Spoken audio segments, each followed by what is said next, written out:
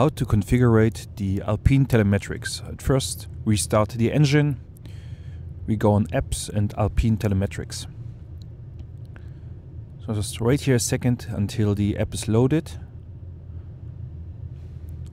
Accept. So as you can see, we have 4 different pages on this site. And when we want to change what we can see on the sites, we go to these 3 points and choose widget configuration.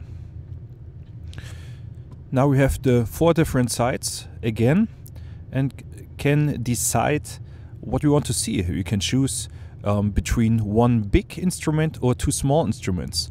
For example, I want the first page 1 big instrument, the diagram with all the statistics about the car. On the second side, I choose, okay, no, not one big, 2 small instruments. For example, I'll take this one here, and I need oil temperature.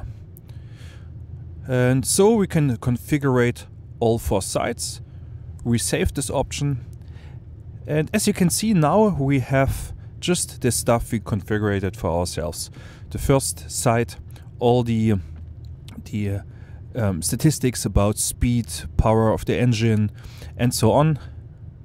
Second site, the revs, oil temperature, and so on. And this is how you can configure the Alpine Telemetrics just how you want it.